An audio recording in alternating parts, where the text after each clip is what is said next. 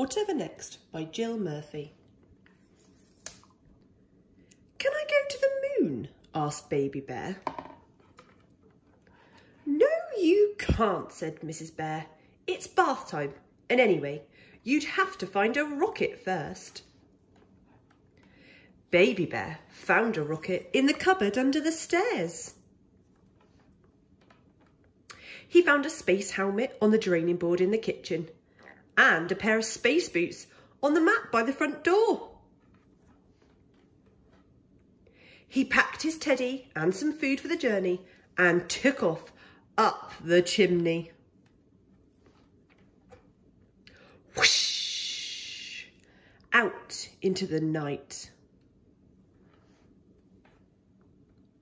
An owl flew past. That's a smart rocket, he said. Where are you off to? The moon, said Baby Bear. Would you like to come too? Yes, please, said the owl. An aeroplane roared out of the clouds. Baby Bear waved and some of the passengers waved back.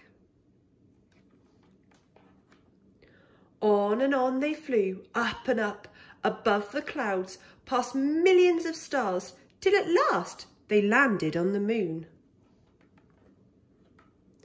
There's nobody here, said Baby Bear. There are no trees, said the owl. It's a bit boring, said Baby Bear. Shall we have a picnic? What a good idea, said the owl. We'd better go, said Baby Bear. My bath must be ready by now. And off they went, down and down. The owl got out and flew away. Goodbye, he said. It was so nice to meet you.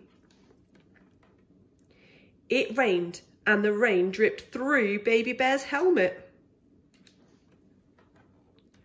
Home went Baby Bear, back down the chimney and onto the living room carpet with a bump. Mrs. Bear came into the room. Look at the state of you, she gasped as she led him away to the bathroom. Why, you look as though you've been up the chimney. As a matter of fact, said Baby Bear, I have been up the chimney. I found a rocket and went to visit the moon. Mrs. Bear laughed. You and your story, she said. Whatever next?